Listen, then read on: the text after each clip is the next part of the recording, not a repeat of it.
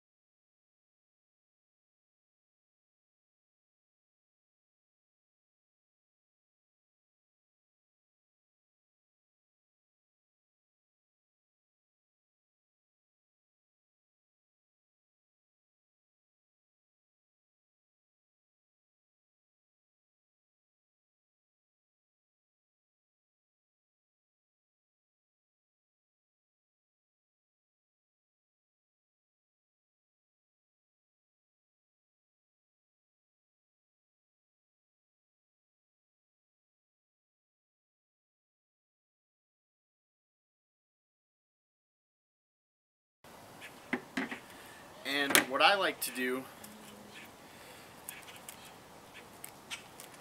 is I like to set up what I'm doing in the order I'm going to do it.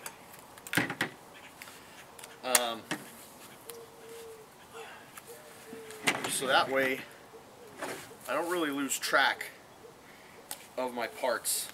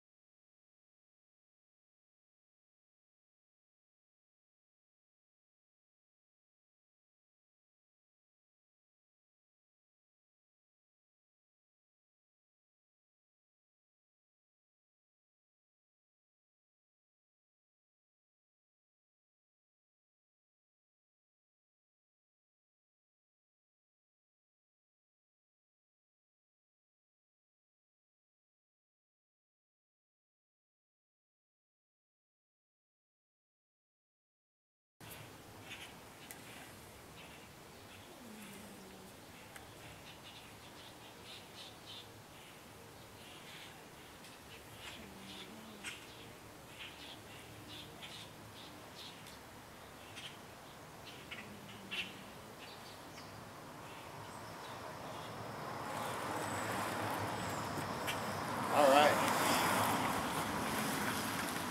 so there's our ram pump. This is going to be really cool. So I'm going to shut these gate valves.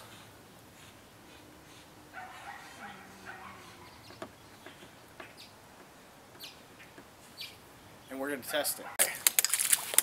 So if that shuts, we're going to prime it. Alright, you can see the pressure from this. I mean, it's just shooting back where I haven't sealed the PVC.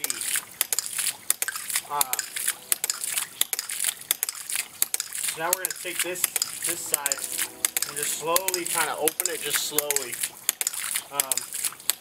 I didn't put a pressure gauge on mine. I didn't think it was super necessary. But we're going to slowly open this up. If you open it too fast, this is going to stop.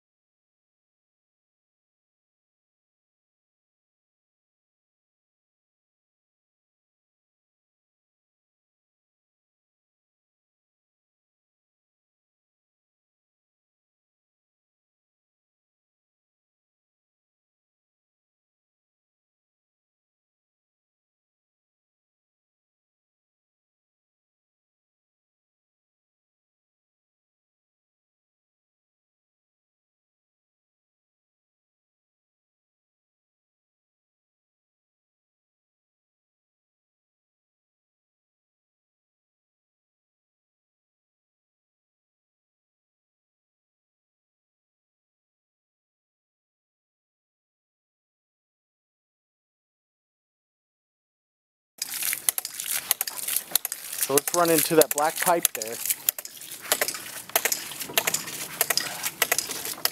Let's see if this will work. That I was talking and saying that, hey, look, you should really be careful what you're doing. You should really plan it. You should really lay it out. Well, I put my check valve in the wrong spot. Before, I had the, pretty sure I had the check valve after the pressure chamber. It needs to be right before the pressure chamber. This piece was actually right here. So what I've done here is I put a cap on this end so I didn't have to cut too much. Water is on in my artificial creek. We're going to start building pressure in this main line here as soon as we get actual creek pressure.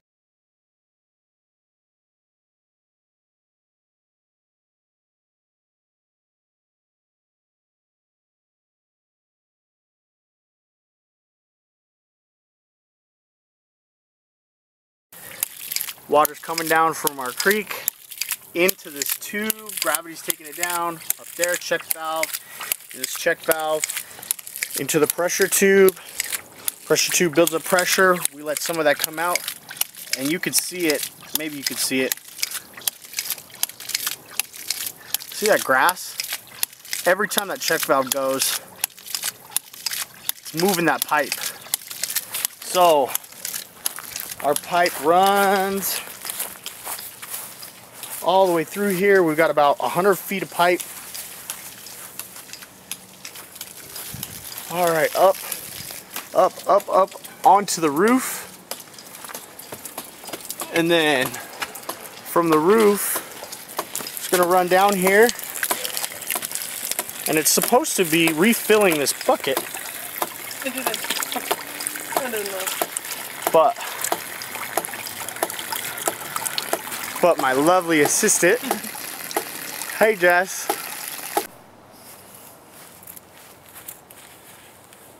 So, what did we learn today? We learned that you should plan better. You should put all your pieces together and try to test it out before chemical welding.